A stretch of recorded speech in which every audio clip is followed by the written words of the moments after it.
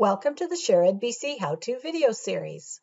This video covers managing your connections in ShareEdBC. Let's get started. One of the key features of ShareEdBC is the ability to connect with other educators from within your own school district, in your region, or anywhere in British Columbia and Yukon.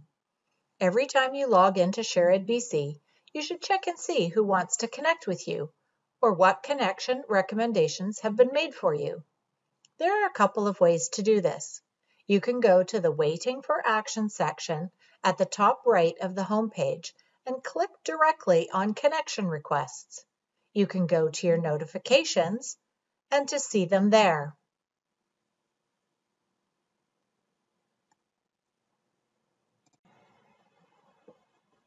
You can also go to the Connections and the Connection Requests page.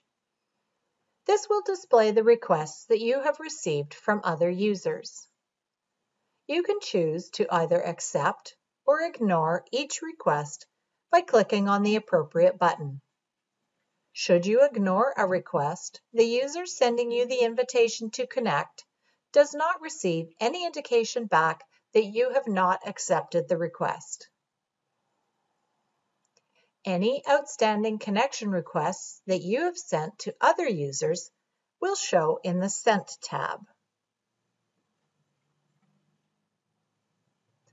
Once you have actioned any new connection requests, why don't you go to the Search Connections page and see the new users that have joined ShareEdBC and who you might like to connect to.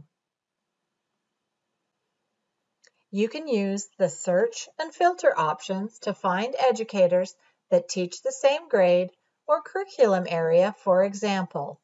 When you find someone you wish to connect with, click on the Connect button.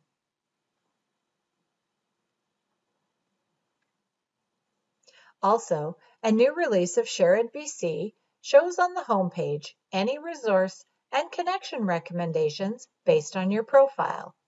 You can choose to connect with them right there. We trust you can find many users you can connect and collaborate with around the province and the Yukon.